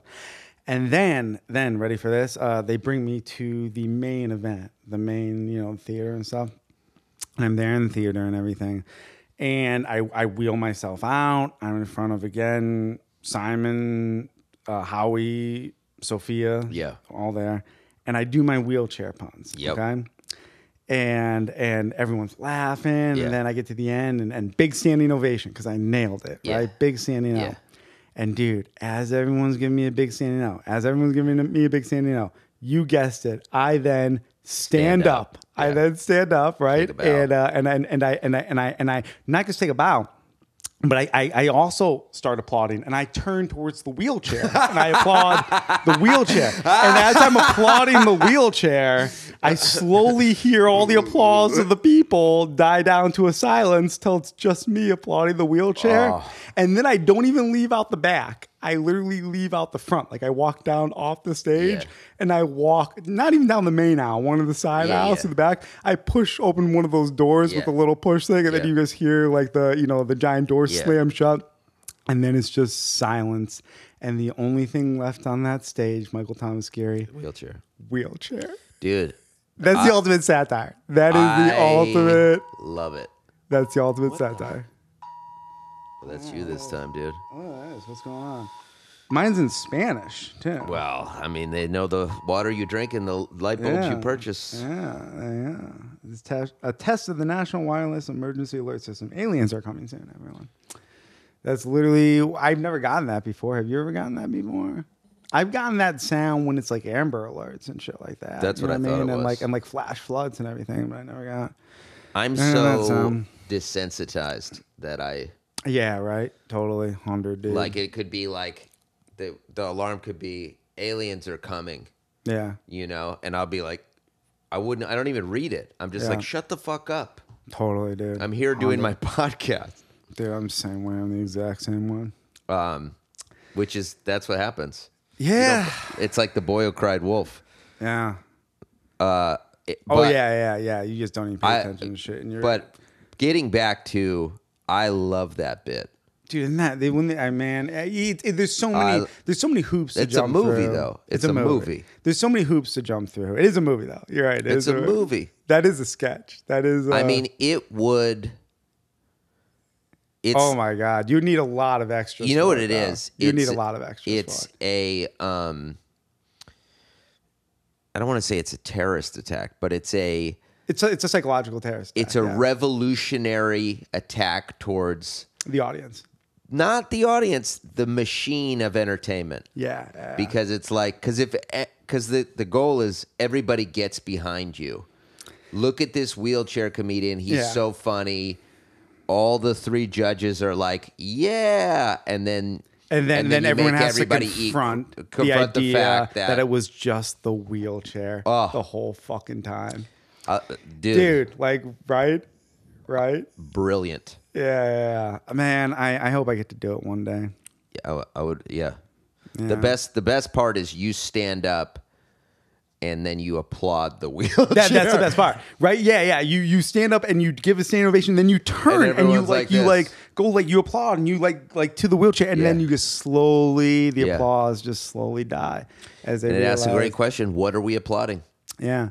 You know what, man? I have trouble with stand-up. I don't think I've never envisioned myself as having like a Netflix special or anything like that. I've just never done that. I've never envisioned that in my mind. Mostly because I just hate groups of people. I hate crowds of people. I hate people. I love people one-on-one, but I hate people.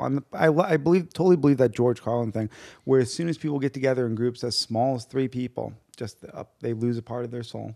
Yeah, but Carlin had like the most specials. Oh yeah, no. Certain people, what it is it's like Jerry Seinfeld. He's making fun of the audience, but the audience never catches on. He's like, you ever notice? Yeah, you ever notice your fucking self? That's what he's really saying. He's really telling everyone, you're a bunch of morons. You're all a bunch of goddamn morons. Because you don't see it the way I see it. Yeah. And he just does it in this jovial way where everyone laughs because everyone thinks they're that person that thinks that everyone else is a moron. Well, now I feel insulted by Jerry Seinfeld. Oh, dude, that's why you had to leave, I think, on top before people caught on. They're like, hey, this guy's making fun of us. Him and his buddies are just literally calling us idiots every day. Oh my God. Yeah, through everything they do. Yeah. I feel like an idiot. But calling themselves an idiot too, right? You know what I mean? That's the idea, is that you're detached from your ego, where you just say, hey, I'm a part of this mess too. Aren't we all fucking morons? Because if there's a wheelchair comic up on the stage, I'd applaud too for the wheelchair. That's the whole thing. I'm doing satire against myself in that moment. Yeah. Well, I'm a part of the whole. I get it, everyone. It's an amazing piece of art. Yeah, and I want to do completely support it. Thank you. One day I hope I get to do it, dude. So what were you saying about stand up? You don't like it because of the crowds? I like it. I love doing stand up, but that whole thing where Dave Chappelle says, I like crowds. Crowds are my friends. I've never felt that way. I think it's because of my childhood and stuff like that and all this trauma, dude. I can't get behind the idea that groups of people, I feel groups of people, if given a chance, would not like a guy like me, unless it's like here's the thing. I think I can catch on like a Carlin or a Seinfeld and stuff, but I just have to hit that right voice thing and then just keep it going. And then you just, but what I'm getting at is those people are reclusive people for a reason. They were reclusive. Carlin and Seinfeld right now, they're untouchable people for a reason. They don't want to be. It's not like they're not like a Big J Okerson. They're not getting involved like that. But there's different crowds, right? Crowds isn't just one thing. Like there's different, like, here's the thing I always trip out about. So a lot of people, they've got tickets to something at Madison Square Garden, right? Yeah. And so they'll come into the restaurant prior to, and they'll let you know they're going to go see fucking whoever, Yeah. And that's a huge crowd that I'm not there, So there's many different crowds. They also do different shows. It's not that one, you know what I mean? So maybe you just haven't found your crowd. I have this theory where certain people have a character that I really like. And in Hollywood, in cancel culture, in modern times, certain people get canceled and certain people don't. And I have a theory, a lot of it is certain people have a persona of a born villain. And so, in fact, it's kind of funny, meaning they play devil's advocate. Does this make sense? They play devil's advocate. Yeah. That's like their role, basically. Yeah. Okay? And so then when cancel culture comes, it comes for them first because subconsciously people, though they love them, hate them. I'm going to, Louis C.K. Dalia was one of these people. Marilyn Manson for sure. You know what I mean? He even has an album named Born Villain for that reason. These are people that are primed to be canceled. I'm not saying they don't deserve it. You know what I mean? I don't know. I don't know their personal lives. I have no idea about their personal lives.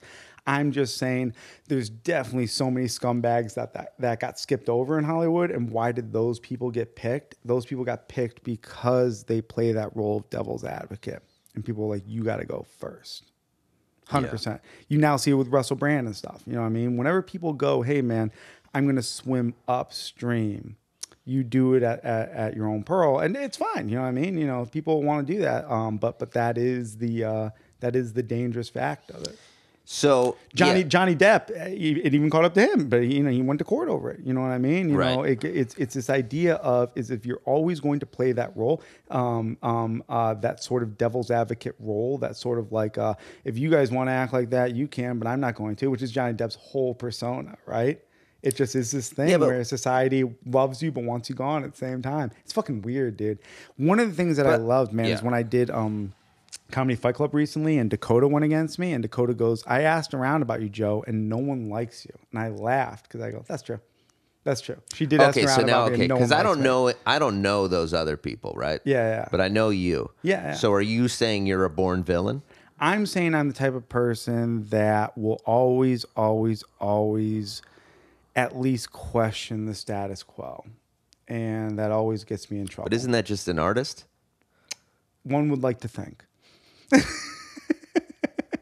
But I mean... But in modern times, I don't think so. In modern times, it's very much... it depends what you're looking for. I think if your goal is to just speak your truth, then you made it. Yeah, exactly. And that's the whole thing. My heroes are the people who have done that. So regardless, but it's unless you're shooting for speak your truth, but also get paid, which is that's another thing.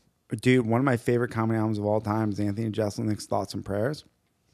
And he just basically talks at the end how he made this tweet, and it's called Thoughts and Prayers because he made this tweet about the Boston bombings day of, and Comedy Central made him take it down, otherwise they were going to cancel his show. And he caved and he took it down. He goes, "That's the biggest regret of my entire life." Oh wow. He goes, "I would have let every one of those motherfuckers get fired today." Yeah. He goes, because he just hurt him so badly that he was just selling his fucking soul in that way, dude. And he talks about it's called Thoughts and Prayers because that's what everyone writes. Is that the one where he's in the abortion clinic? I don't know. Oh my God. But he talks about how whenever a tragedy happens, people write thoughts and prayers. Oh, but gotcha. he goes, what they're really writing is, remember me. Don't forget to think about me today and how sad I am. Yeah. You know what I mean? That's the thing that he says. That's the quote and stuff. Yeah. And so it's people are like, how was I at that other person's funeral? Yeah. You know, or how was I at their wedding? You know, as if it matters. Yeah. And so like what he says is, when I'm making jokes, I'm making fun of those people. I'm making fun of the people who write thoughts and prayers. When I'm making a joke day of a tragedy, I'm not making fun of the tragedy. Right. I'm making fun of the people who write thoughts and prayers. The phonies. You know what I mean? And what it is the fugazis. Is Comedy Central said, if you do that, this is what I'm getting at. He did that, and Comedy Central didn't get it. They go, "You're fired unless you take that down." Yeah. And that is and so he did. Well, now he doesn't have a Comedy Central show anymore because next chance they got, they're like, we gotta get rid of this guy. This guy's just gonna swim upstream, and it's only a matter of fucking time. This guy's but isn't that just a story like a young Joe Camerota when he was left out of the will? Yeah, all that. You know? Yeah, all that shit, dude. Yeah. No, 100%, man. It's for I guess being too reckless with the truth. You weren't reckless with the truth. You were just being yourself. Just being myself. But it's perceived as, oh, this guy's a loose cannon, so he needs to be managed. You know what I mean? That's not even better than using me. Yeah. That's better than falling in line so you get your reward. Oh yeah, 100%. Yeah, 100%, dude. And I hate to say it, man, but it is. I don't identify with the devil at all, but it is that idea of Paradise Lost, where saying goes, better to serve in hell than to better to rule in hell than to serve in heaven. You know what I mean? Yeah. And and my life is in certain ways objectively shittier for not having cooperated. Yeah. With people like my Uncle Sal and stuff, you know what I mean? For going against him as I should have. My life has taken a lot of beatings, so I've gone through hell, but it's better to rule in hell. And that's why people relate to Paradise Lost. But don't get me started. I mean, there's a do they? No, they do. They do. You really roll with a intellectual crew. Right? Yeah. Well, I mean, Satan and Lucifer are two interesting characters in the whole. Satan represents the hierarchy of men, and Lucifer is the light bringer. It represents literal light. It represents technology. Who's Beelzebub? They all have different names, and I forget the Beelzebub is Lord of the Flies. I thought they were all devils. Okay, so the devil is more than one. So there's all these Drop the knowledge on me, dog. So the way the angels have names, demons also have names. Demons are just angels. There's not just one devil, like one god? No, yeah. Well, yeah. There's not one the devil's the fallen angel, I heard. Yeah, exactly. Devil's a fallen angel, so there's many fallen angels, and they all have names, just like all the angels have names. So Michael is who is like God. That's what Michael means, is who is like God. He's Michael and Gabriel are the archangels. Okay. The angels with swords. So actually, I'll tell you, it's an interesting thing. What Michael means is, it means humility. It means who is like God. Okay, so that's it's literally humility. I didn't want to say it. Yeah. So Michael Thomas Geary, everyone means who is like God. So this is definitely very interesting to break down. And I'll definitely break down. You have this war in heaven. Now picture what I'm about to tell you. You have the war in heaven is often presented as this. It's God versus Satan, like you just thought, but it's not. It's Michael and his army versus Satan and Satan's army, and Lucifer and Lucifer's army. So Satan and Lucifer are running this one army, and Michael is running this other army. I still can't get over the fact that Satan and Lucifer are different. Different beings. Okay.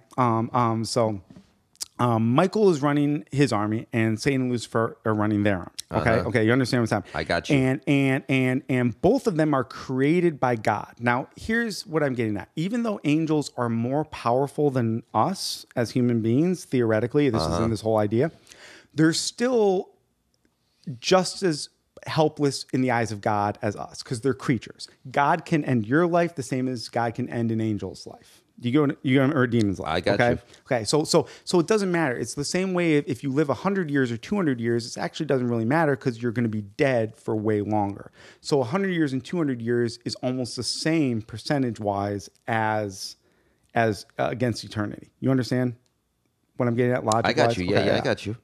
So us and a giant are just as weak, are equally weak in the eyes of God, which is the Almighty. So you have Michael, and there's rankings of angels, and you can look up these rankings of angels. There's rankings based on power, okay? Now, Michael is an archangel. It's a very low power. It's a very low angel. It's just above a guardian angel. Very, very, very, very, very low. Okay, now, the idea is this realm of angels is actually on top of... Guardian angel or the bottom? They're towards the bottom.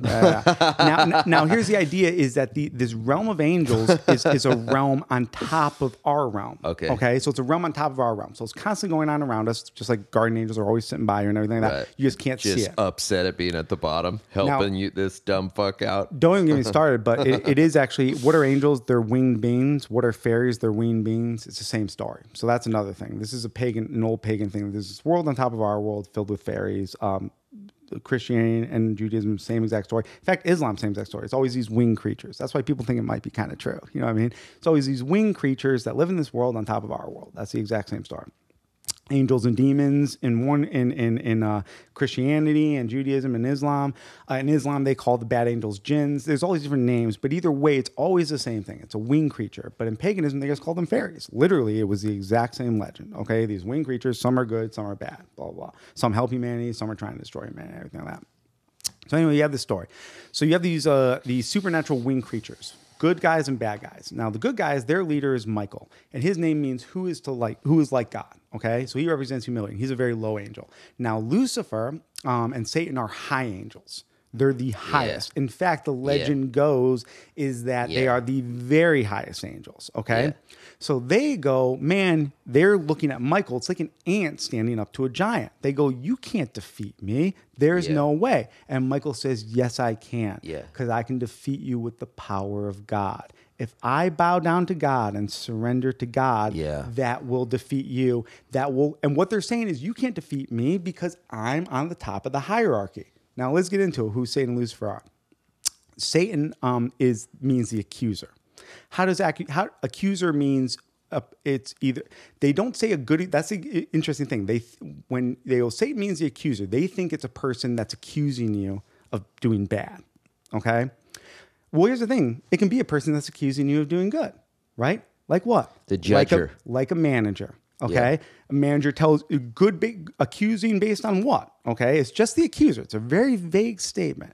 What it is that Satan is the god of hierarchies. So he's the accuser. He's the god of hierarchies. He tells you, either are you good or bad? And if you're bad, I'm going to send you to hell. If you're good, you know what I mean? But good and bad based on who? Either way, the idea is that he is the representation of the hierarchy. And Michael says, hey man, I can do, even though you're at the top of the hierarchy, looking down on everyone, accusing everyone, telling them what's good and what's bad, I can beat you because you're not God. You don't have the right to be doing that. Even though you identify as the accuser because you're on the top of the hierarchy, you can identify as the accuser, you can name yourself that, but that doesn't mean that's what you are actually in the eyes of God. Okay, so Michael defeats Satan. Now, who's Lucifer? This is where it gets even wilder. Lucifer is the Prometheus myth. It means the light bringer. So you go, okay, what's the Adam and Eve story? Adam and Eve eat of the tree of knowledge of good and evil, which was given to them by the devil. Lucifer, Satan, but either way, let's look at it from the Lucifer perspective. What did Lucifer give to them that all of a sudden they became like gods? Well, he gave them fire. Because think about it. Let's say you don't have fire. You're like a dog. What's the difference between us and animals? We can control fire. What do I mean? You smoke a cigarette. That's handling fire. People who smoke cigarettes, with my weed pen. This heats up the coil. You know what I mean? It's literal fire. Okay, so I'm handling fire. All this, we can handle fire. Now, the idea is animals can't do that. That's actually the fundamental difference between animals and people, okay, is that people can handle fire. Now, you might say, well, what does this fire get us? What do you mean, what does it get us? It gets you a fucking phone, okay? Between the process of heating and cooling metals and plastics and all that, you eventually make technology. So Lucifer is the light bringer. He's the bringer of technology. This is why monks, what they leave is they leave the hierarchy of the world and they suppress luxuries. That's the word luxury comes from Lucifer. It means light. Luxury, lux means light in Latin. Okay, so it comes from this. Lucifer is the light bringer. What does the light bringer bring? Light bringer brings luxury. This is why evil people get into this level of excess with their life. They get into a level of luxury. So if you want to stay away from the devil, it's pretty simple. You stay away from hierarchies and you stay away from luxury. Now you might say Beelzebub. What does that mean? It means Lord of the Flies. It's another word for hierarchy. It's just it all comes back to those two Lord things. of the Flies, yeah. Hierarchies and luxuries. That's what the devil tempts you with. The devil goes, hey, man, don't you want to have power? Yeah. Don't you want to have luxuries? You know what I mean? That's what the devil tempts you with, right? That's the job of the devil, basically. So Michael represents humility. The devil represents hierarchies and luxuries. And the idea is humility, in the end, always defeats hierarchies and luxuries. It's David will always defeat Goliath through the power of God. Through the power of God. If you are humble, you will not stumble. Yeah, it's kind of the idea. Yeah, 100%. David beats Goliath through the power of God. Michael beats Satan through the power of God. It's the exact same story. Yeah, I mean, it's crazy how you can apply that to reality in terms of like greed and, you know, it's like spot on. Yeah, 100%. Isn't that crazy? Yeah. Got a text. Yeah, man. That's the idea. I think I talked about last time. There's a book called The Master and Margarita. That's a lot about it because it's there's a book called The Master and Margarita, and after reading it, Mick Jagger wrote Sympathy for the Devil because it's all about how the devil is out there being like, hey, can I get you some power, some money, some luxury? What do you want? You know what I mean? They're just out there handing it out. Almost thinking he's a good guy, you know what I mean, in the process, you know what I mean? So and people are like, yeah, man, that is what I want. That's a good call, though. Does the devil have self-awareness? Not that you would, I mean, obviously we're theorizing, but... yeah, I think the devil just or is the devil just a suckhole? I think the devil, oddly enough, thinks that the devil is right? That's like the whole idea. And that God is just a drag. No, it's not even that. I think what's kind of weird about the devil is to a certain extent the devil might think that the devil is doing God's will. And in a weird way, might think I'm playing my role. You know what I mean? That's where it gets funny. And too, if right? God, and also too, if God is everything or God is nothing, the devil is a part of God, which brings you back to the question that's another weird thing that you which get is into. like what's up, God? Yeah, and what's interesting is Judaism does allow for exactly what you're just saying. Judaism says it's all part and parcel of the game. So Judaism says that do you want to fix it a little bit? You don't think do I look like I fucking struggling over here? Cuz then it's like life is not like this utopia. It's a experiment. Yeah, it might be, man. Which actually makes a lot more sense. It might actually be this weird experiment, yeah. Some sort of game of sorts of kind of staying away from hierarchies and luxury, really, because that's what traps people up. I think it's every single time. I think it's a good. They hear people fear hierarchies more than they fear God. That's like the whole thing, right? You know what I mean? People literally compromise their morals because they fear hierarchies more than they fear God. And they fear loss of luxury more than they fear God. Yeah. And so that's always the thing. And those are the two tools of Satan and Lucifer. But once again, it's right in the names. You know what I mean? Lord of the Flies, the Accuser, the Light Bearer. It's literally all in the names. But I think it's great because it brings us back to where we started oh shit. Now you got in trouble? Technical. There we go. It brings, which is the idea of what happened, how you gave up the hierarchy for freedom. Oh yeah, yeah. Cool. I lived it, man. In that way, better. I just saw it wasn't worth it. I always tell people that, man. Something I always laugh, right? Because people always go, "Oh, I'm trying to lose my ego. I'm trying to lose my ego." Yeah. And I go, "Oh man, mine was ripped away from me at 13. Like, what the fuck are you? I literally can't get back. The way you're trying to lose it, I can't get back. Isn't that wild, dude? Yeah." And that's why you see me I just come out to do my stand up. You know what I mean? Sonia one day asked me, she goes, Joe, why do you do new stuff every single time? I'm like, why not? She's like, well, don't you want this to go someplace? I'm like, I don't know. You know what I mean? Like, but what she's trying to say is like, what about these hierarchies over here? And then what I really want to say to her is I've emailed all the clubs. They don't like me. They don't like my act. You know what I mean? They don't like my act. They will go, you punch down. They'll say weird shit like that. You know what I mean? Which I'm like, I don't even know what the fuck that means. Yeah, well, it just means that they don't feel like they can make money off you. I don't know what it means, man. Because I go to their thing and I'm like, seems like every girl here is punching down on dudes and you're fine with that. You know what I mean? So like, I don't know what you're talking about punching down, man. Wow. Everyone here is maliciously talking shit left and right. You know what I mean? You just don't like the shit that I talk because it's not the shit that you're supposed to talk. Yeah. You know what I mean? So that's what I always hate, man. People go, "Oh, we don't like punching down here at this club." Yeah, but I mean that's just another. Yeah. Well, there's always different ways, right? Like they could just say not interested. Oh yeah, well they don't say that, but I mean it's like I remember Tiny Comfort actually posted the other day. It was so funny. They posted like about their club. They're like, we're not like other clubs. They actually posted this. They were like, our audience tend to be a bit more intellectuals. Like we don't like comics that punch down. I'm like reading this. I'm like, dude. I'm like, like it's like cancer going over there. You know what I mean? Well, like, you got to market yourself, involved. Right? Yeah. Meanwhile, they had Leo C on there every week back in the day, and then he shoots up a Subway. You know what I mean? Remember that guy? No. Do you remember this dude? There was this comedian named Leo C. People hate that I talk about this shit too because he was such a dick. But I hated him, but other people like him. But I called it, dude. He was this guy, man, and he was a comedian, and he had like a teardrop tattoo and everything and stuff. And I always knew, I'm like, this guy's actually dangerous. Like, but other people were like, no, he's a nice guy. I'm like, dude, this guy's malicious at times. I can tell he's dangerous and everything like that. He did comedy for a while. Sure enough, man, he got in a fight with somebody on the subway and pulled out a gun and shot some dude. The dude lived, but now he's on the run. He's on the run still. He's in like Costa Rica or something. No one fucking knows, dude. Fuck. Still on the run, dude. And I knew, I'm like, this guy's dangerous. You know what I mean? But it was because he would always kind of virtue signal in the right ways. You know what I mean? The Tiny Cupboard's like, yeah, you virtue signal in the right ways.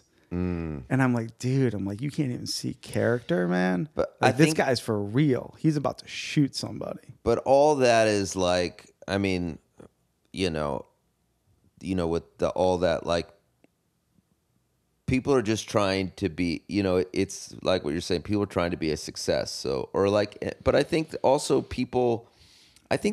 people that go to clubs and don't like what they hear. So they want to go to another club, and so there's an audience. There's no famine. There's no right or wrong. Right. Yeah. If if you're making Hunter, if you're making money, you're making money, and if you enjoy what you're doing, you enjoy what you're doing. 110%, 110%. You want to be the. But I will say this: it's like Parafan once wrote a tweet, which I found so true, which is like, hey man, all these clubs say that they want you to be reckless and talk your shit until you start talking shit about the club and about things like that. You know what I mean? Then they draw the line, and it's like, well, you don't really want this then, because that is the ultimate thing, because comedians live their lives in that scene. You know what I mean? So if you really want to hear what they think, let them talk their shit about the scene itself. Otherwise, it's always just going to be this bullshit thing until people, and there are places where people do that, and that is kind of allowed, basically. Comedy Store back in the day used to be that, to a point where it actually where an actual comedian strike happened back in the day. Which was wild, where like Letterman crossed to the side of the comics and stuff, like in front of Mitzi Shore and everything like that. Like, it's crazy shit like that, dude. That wouldn't happen nowadays, dude. Can you imagine comedians striking the stand? No fucking way, dude. It's not, for whatever reason, man. That integrity is gone, dude. Well, it's integrity being. I don't know. right? Yeah. But like, I think it's a part of the same story where it's just like all you have control over is your one-man band. Yes, 100%. So like yeah. whatever and goes on around you. Yeah, nowadays especially. Whatever goes on around you, just be your one-man band. Yep. And if you're into like results, it's going to get hard. Yeah. Yes. But, yeah. you know. That's the thing, man. You have to if you're going to speak your truth, you have to be okay with never resonating. Yeah, because that's like an interesting thing. You have to literally be okay with just never fucking resonating. Because maybe your individual self is truly so much of an individual self that if you talk your shit, you just might never fucking resonate. Well, dude, you ever go to a grocery store and look at all the products that you don't buy? Yeah. Isn't that crazy? Like there's multiple products you don't buy that are stocked full in multiple stores that you never buy those, but people are buying that stuff because it's there. So like, who the fuck are you to say, you know, what's good? You only just say what is good for you. You know what I mean? Yeah. I think that is, you know, I don't know. I always trip out about that. I'm like, God, I would never buy I don't even eat cereal anymore. You know, look at all these cereals. It's 100% individualized adventure in that way and stuff. Yeah. But I definitely people are eating cereal. You know? Yeah. I definitely feel personally, I feel the clubs that I see do the strongest. I feel the Comedy Cellar is a place where people can talk shit on the Comedy Cellar a little bit, or talk a little bit more shit because they have reached the top, basically. I guess maybe that's a privilege of the top, where you can finally talk shit on the system itself, basically, a little bit more. I don't think there's a problem. You know? Yeah. I think might not be. I think it's like that. It's just how life is. Yeah, you know. Yeah. You can't always get what you want. Yeah, maybe try sometimes. You just might find you get what you need, bro. That way. Yeah, it's true. And that's a hard, especially when you invest a lot of stuff into something. Well, that's the other thing too. Is you want something back in a weird way, like I've talked about before. You know, I have my grievances with certain places and stuff like that, but I also just don't go there for that reason, right? You know what I mean? I just go. Well, that's not for me. You know what I mean? I just go. Thing. Yeah, it's the easiest thing in the world to do. Like people getting upset with certain people saying stuff on whatever. It's just like, why the fuck are you listening to them? Because you want them to only say what you believe. It's true, but which is so weird. But that being said, I do find it this way. It's like Jon Stewart said. Jon Stewart said, me and my friends are guys who sit in the back of the room and throw spitballs from the back of the room. So here's the thing, man. If you're not going to let me in the front of the room, okay, fine. My place is in the back of the room, okay? I'll come here. I'll have this little fucking show, dude, and I'll fucking throw my spitballs from the back of the room. And maybe nobody pays attention to those spitballs, but that is my place now. You know what I mean? So in a weird way, it's like, if you don't talk your shit, it's not entertaining. So there's that sort of demographic too. You know what I mean? Yeah, I mean, I think it's like there is no room, you know? Yeah. Just throw your spitballs. Yeah. You know, or whatever your craft is. I think that's the only honest way, is to throw spitballs from the back of the room until the teacher goes, hey, we kind of like your spitballs. You know what I mean? Come up here to the front, basically, in a weird way. There you go. I think that is the Maybe journey. we should all be throwing spitballs. That's what I do think. That's the thing, is I think, man, I don't agree with every comedian, but I do love it when someone's being authentic. It's the best, dude. It's like a frequency. It's like a radio wave. And you can just tell that you're like, this guy's fucking, this person. Yeah. Is that's real. Yeah. You know, like you could, it's, there's certain nonchalantness to it I believe it's like you're the technical guy, but I believe it's like a different frequency. Yeah, because 100%. Everybody tunes in. Yeah, 100%. And it's bananas. 100%. People are fucking around on their phone, eating their nachos, whatever the fuck. But then all of a sudden, like everybody's listening. Yeah. It's bananas. And I think here's what happened, man, is back in the day, I think that used to be more the norm. And so few people... Well, they definitely didn't have phones to look at. Yeah, so few people came out to try their luck because so few people thought that they could accomplish that. And now, in recent years, Ayn Rand called it the enshrinement of mediocrity. What Ayn Rand said is this, is she noticed in her lifetime that people were starting to show up for the mediocre. And the reason they were starting to show up for the mediocre is it lowers the bar. It makes sense. If you start to show up for the mediocre, you go, oh, I can be that. You know what I mean? Andy Warhol kind of predicted it. It was everyone in the future will have their 15 minutes of fame. And it was through this lowering of the bar. Right. Hey, I'm not going to do Michelangelo style paintings anymore. I'm going to take a photo of Marilyn Monroe and just colorize that. You know what I mean? I'm going to do shit. Shots fired, Warhol. I'm just going to do kind of easy shit that was difficult at the time. You know what I mean? But later on, that thing would become Instagram. That thing would become this easy thing that people would do digitally later on. And I have a gripe about that, by the way. With what? With like certain modern art. And it's just one man's opinion. But like you ever go to like MoMA or something and you're like, damn, that painting took a lot of fucking time for this motherfucker to make. And then there's like a splatter painting. Like a block, you know, and you're like, yo, fuck this guy. Yeah, that's who you feel like they're fucking with you. That's called that's called the enshrinement of mediocrity. The idea is you lower the bar so that it's almost anyone's game. It's literally almost anyone's game.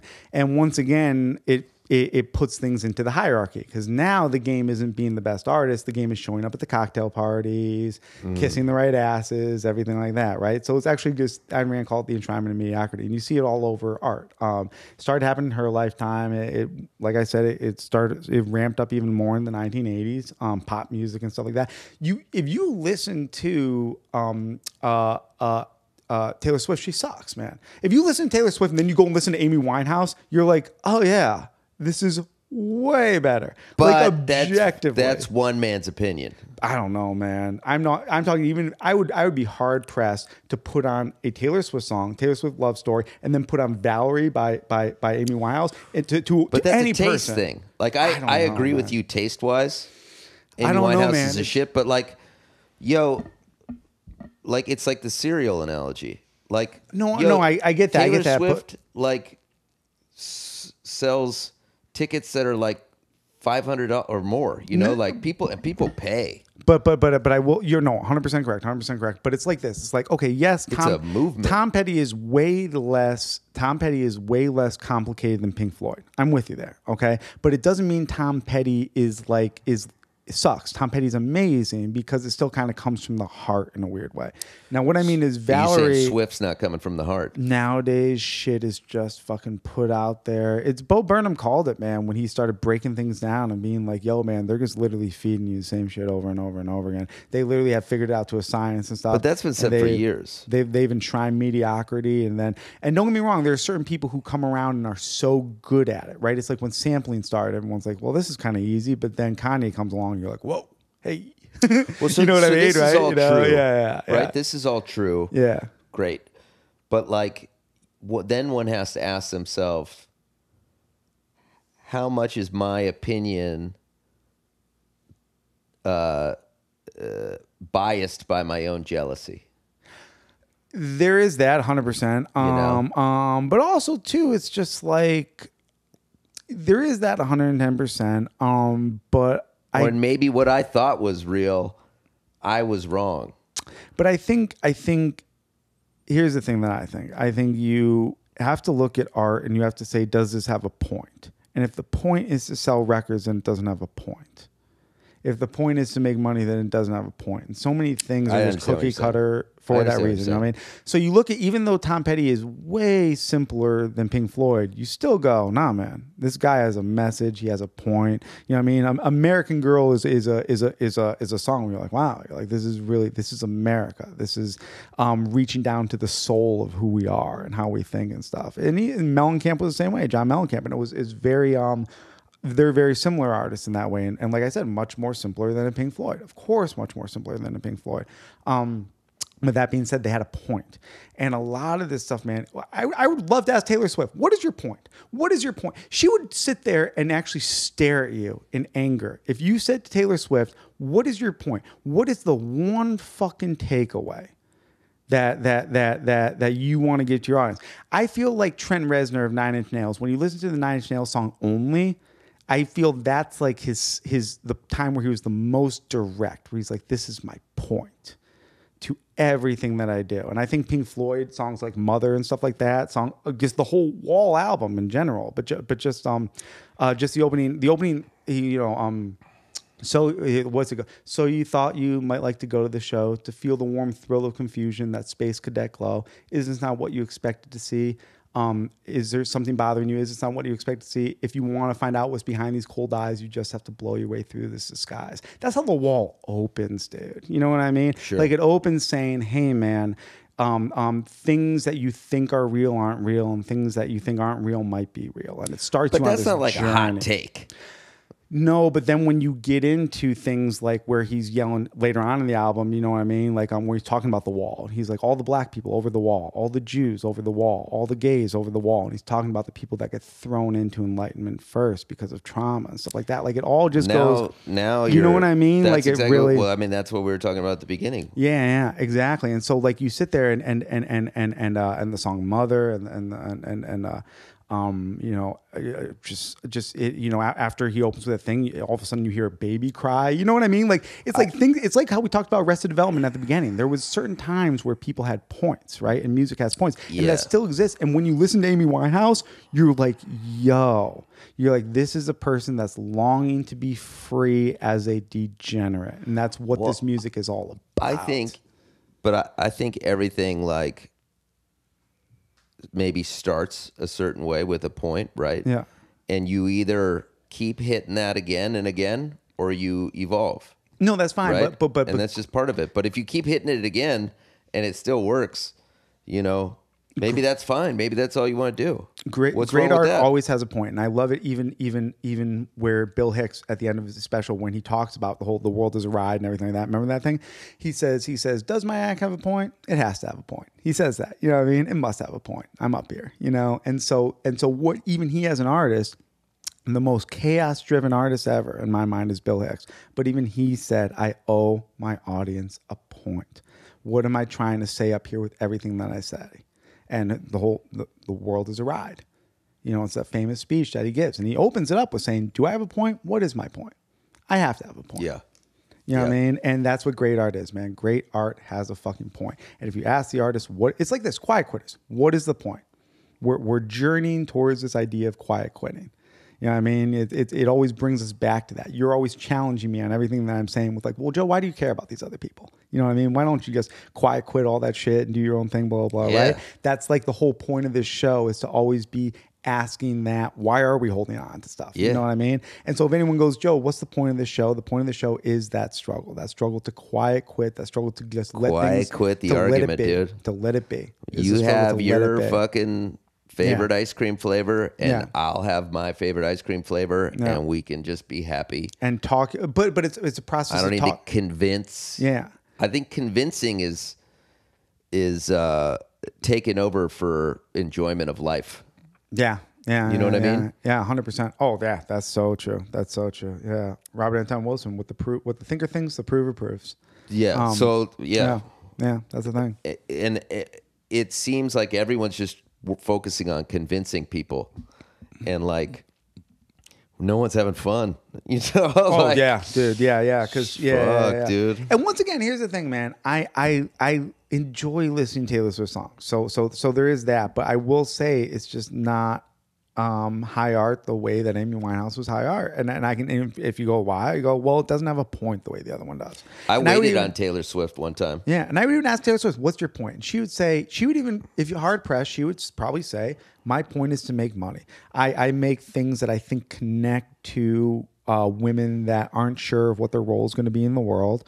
And I kind of say these like things that I think connect to them based on my own experiences, and they connect to it and they like it and they give me money. And you go, well, that's not a point. And that's just general marketing. And she goes, yeah, it's kind of it. You know what I mean? Like, and yeah, I think great artists have points. And even great pop stars. Lady Gaga is a great artist. Lady Gaga is an artist. She has a point.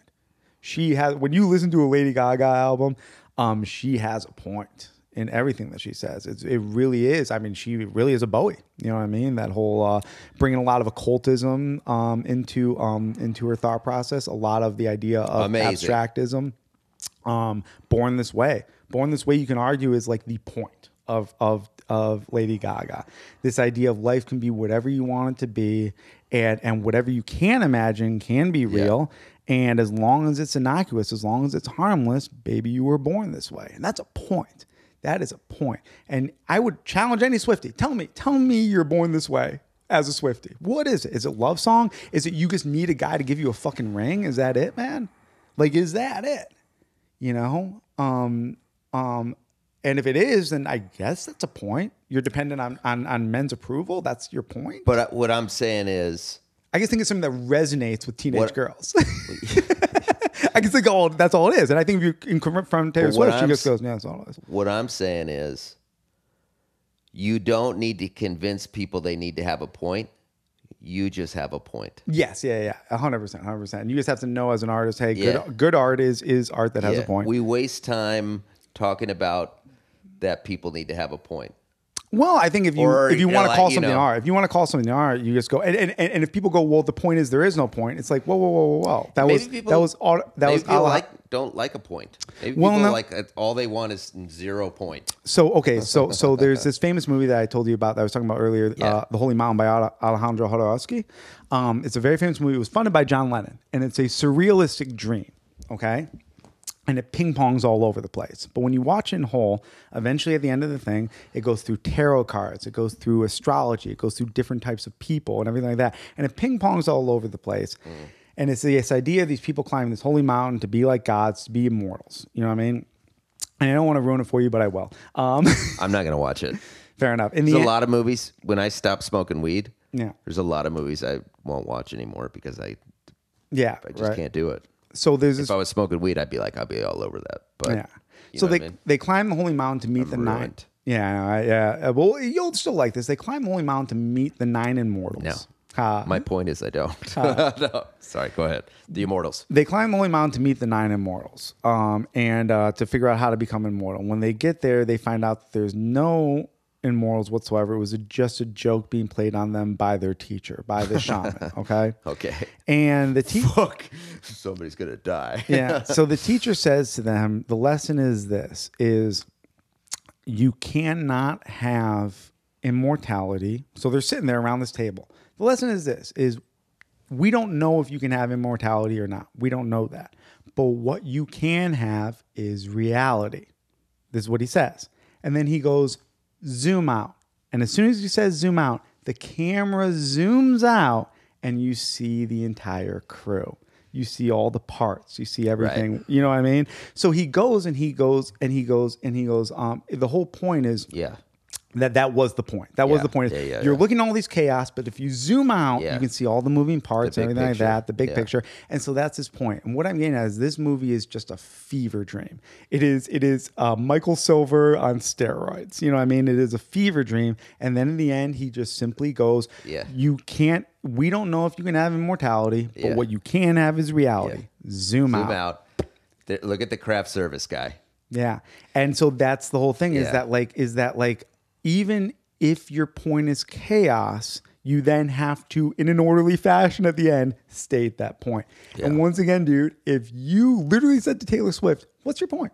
What's your point? What would you say it was? What would you say it was just judging by it? I don't think there is one. I don't know her very well. Yeah.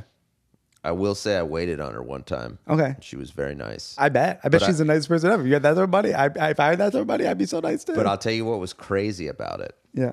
So she had, because this was a restaurant, we had celebrities coming in. Yeah. And she had security, right? Yeah.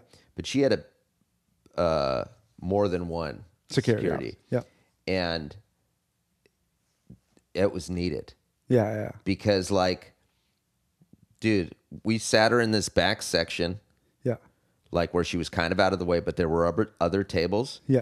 Dude, people left their dinners and rushed over to her table. Wow. Yeah, it was like that's bananas. She's got it was like star power times a million. Like people are just like, like moth to a flame. That's shit. Wild, dude. That is bananas, man. You can't live a life like that anymore. Yeah. And then, but like I said, she's probably this savant that's like, yo, I just kind of know the thing. It's like Bo Burnham, where he breaks all these songs down. He's like, they just fucking know, dude. They're just these dumb savant people that just know, you know what I mean? And that's what Justin Timberlake is. That's what NSYNC is. That's what all these different Taylor Swift and stuff like that. Yeah. And you can kind of tell the difference between high art. Are you shitting on JT right now? Justin Timberlake actually ended up becoming a great artist in the long run. But I think it took him going solo and actually saying, hey, I would like to have a point. And then he started working with, he was in that Richard Kelly movie and stuff like that. I think that was where JT's the shit, dude. He is now. But he had a turning point. I saw a sketch with him on SNL the other day, and he kind of was joking around about, he was Justin Timberlake's ancestor. It was a sketch. It was on the Titanic. Okay. And they're like Frank Timberlake. Like, what do you think your ancestors are going to do? And he like starts describing Justin Timberlake's career. And it's like all the dumb stuff. But then finally, like he climbs, this kid climbs his way to having a point and everything. And he's saying this, right. And in this sketch. Right. So I'm like, okay, this is a guy who became self-aware and then decided I have to have a point. Right.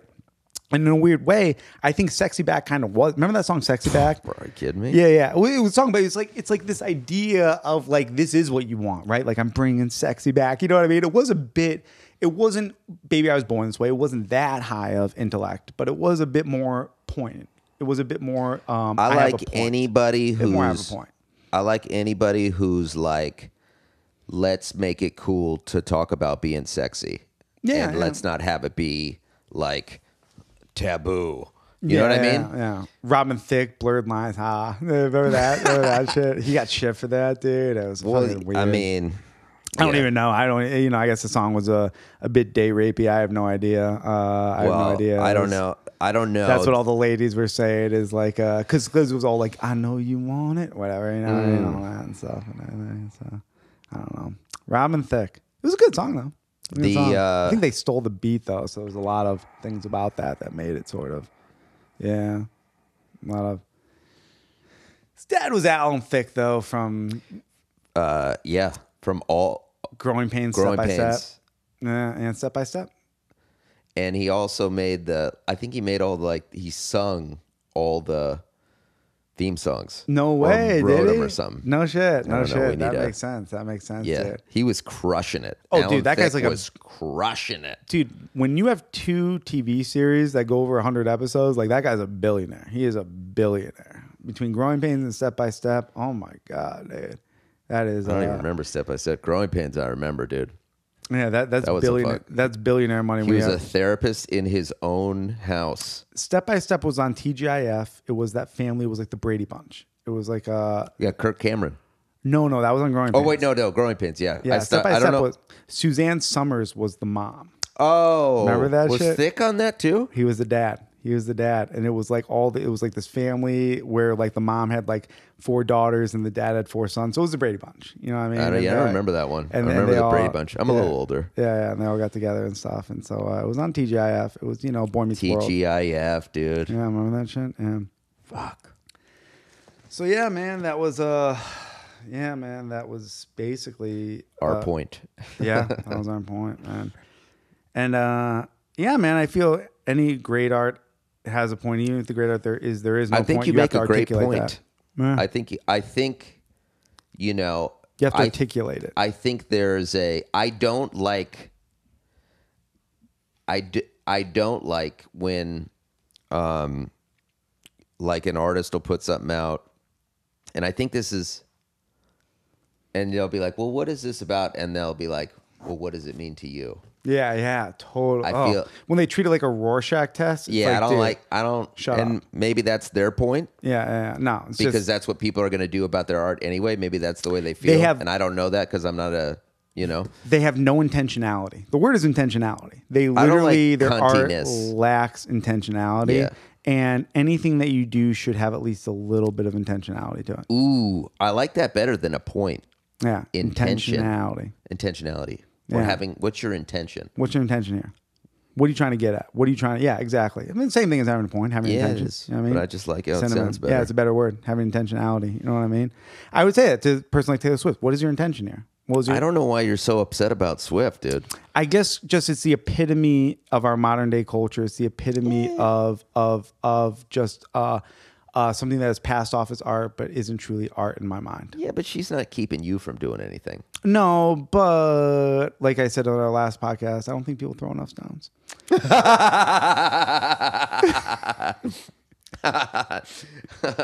That is not true. All people do is throw stones, dude. We are a stone throwing fucking organism. Yeah, man. Let's see what time it is. I guess, should we end it? Yeah, it's a good time to end it. Good time to end it. All right. Next week, everyone. Love you all, man. Hope you enjoy this week. Myself and Michael Thomas Geary. Yeah. Yari.